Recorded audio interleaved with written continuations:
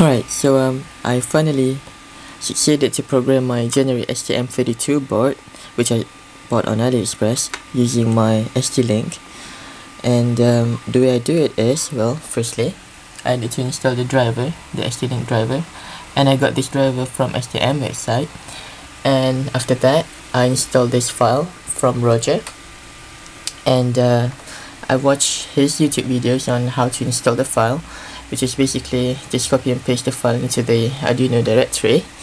And then soon after that file already being pasted, I go to tool, and the board, the generic board is listed, and I just select that as my board, and all of the other settings, and I just change the upload method to ST-Link.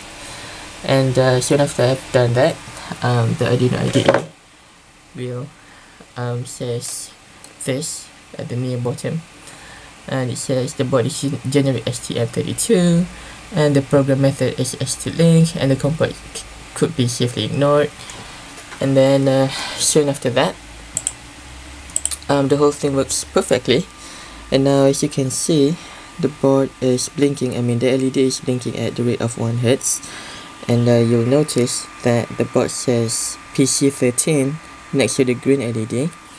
And if I change the code, so as you can see here, the P mode is now PC13 because that's what it says on my board. And then if I change the delay value, and then if I click the upload button, you will see that the ST-Link will program the device, I mean the board, straight away.